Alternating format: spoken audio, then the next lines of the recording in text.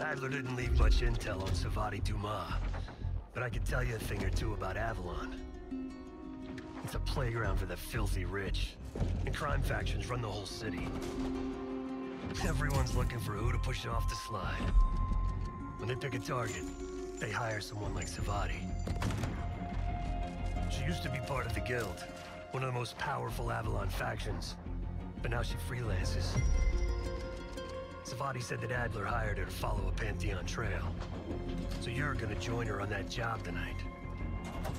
We want to see firsthand where that trail leads. Maybe we'll even add some muscle to the team. You'll scratch her back, but sure as hell watch your own. Trust has gotta be earned.